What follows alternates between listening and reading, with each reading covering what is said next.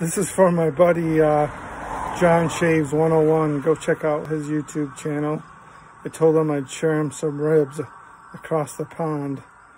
So here we go. Okay, let's see what these guys look like. Woo! Fogging up the camera. So, since with all the bones, it's hard to stick a temperature probe until if ribs are done. Oops.